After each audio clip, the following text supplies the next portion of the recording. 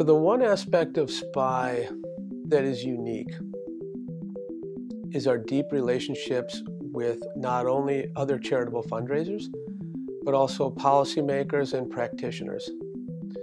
So when you think about the big questions in philanthropy, why do people give? Why do they give different levels over the life cycle?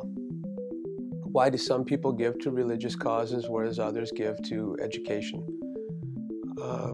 Why are people interested in helping the poor?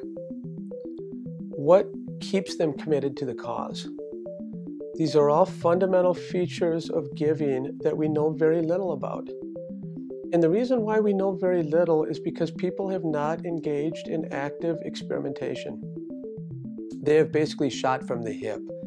They've done things by gut feeling or by anecdotes. Our goal is to add science to the philanthropy sector. And scientifically, we will be looking at all sorts of questions. Why do people give early in the life cycle? Why do they give later?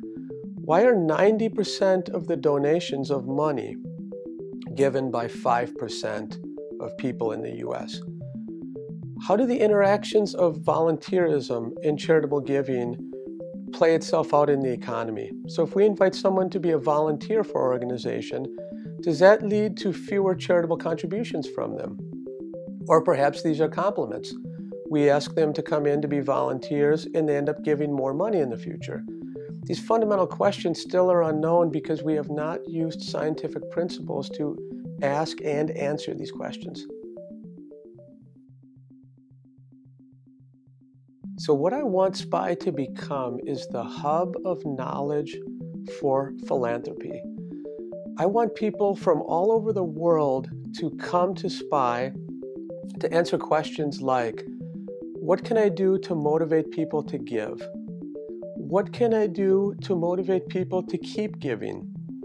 Once I transform a cold list person to a warm list person, how then do I keep them involved in what my charity is doing?